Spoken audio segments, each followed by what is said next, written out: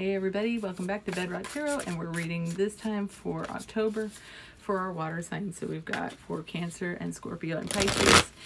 Remember, of course, the two rules on Bedrot Tarot. The rule of ooh, ooh. If you say ooh, ooh, that means it's for you. Go ahead and apply it as you need.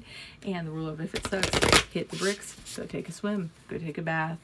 Go, I don't know, run in the sprinkler before it gets too cold in October. Whatever it is that you do when you're not watching these videos with me here. Let's go ahead and see what we've got coming up.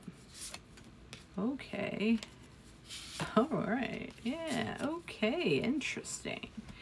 So first up, we've got the Empress reversed. Now she's usually in charge of the home and the inner sphere and things like that. So something's gotten a little chaotic and real close to home here. I will tell you, you guys, and this is true. When I get the Empress reversed, one of the first things that I do is check the laundry situation to see what I'm running out of, because if I'm out of t-shirts or something like that, she will fly out of my deck so quick. So it may even be something like, hey, you gotta turn the dishwasher on. It may even be something like, hey, you know what, the lawn is overgrown right now, or you know, something that is very simple. But it could also be something like you're not getting you know, the balance of rest that you need, or that you need to rearrange some furniture. Figure out what that is, what's going on in your home that needs to be just tended. Just tend that and make sure it's all solid for you. We've also got Seven of Swords. So Seven of Swords going forward, but not really talking about it much, and being very cunning, very crafty, keeping our cards close to the chest. Don't show anybody what you've got there. Kind of moving in silence, being a little discreet here. Just, you know, not everybody needs to know your business. They don't. It's fine. We've also got King of Cups reversed. This guy, he's usually very stable, very steady in his emotions.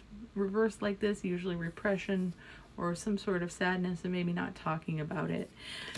Maybe not talking about it because it's best to keep cards close to the vest. But whatever this secret sorrow is, and whatever is going on in the home, those will be the things to work on for October here. So working on getting everything, getting your home to be your environment you can retreat to, and you can be your most authentic self in, and addressing whatever it is here that's got you kind of riled up in an emotional way. And, you know, just dealing with those things, but not necessarily, hey, tweeting about all of it.